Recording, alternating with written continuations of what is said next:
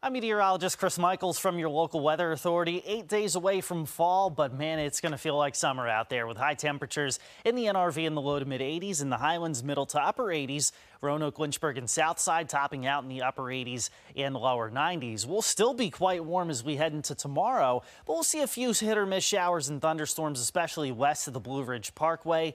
As a front gets closer to us, that'll be the focal point for more afternoon showers and storms by Thursday and Friday, at which point temperatures will come down a little bit more. Upper 70s and low to mid 80s by Thursday and Friday afternoons. The weekend, for the most part, looking dry. You can't rule out a stray shower or storm or two.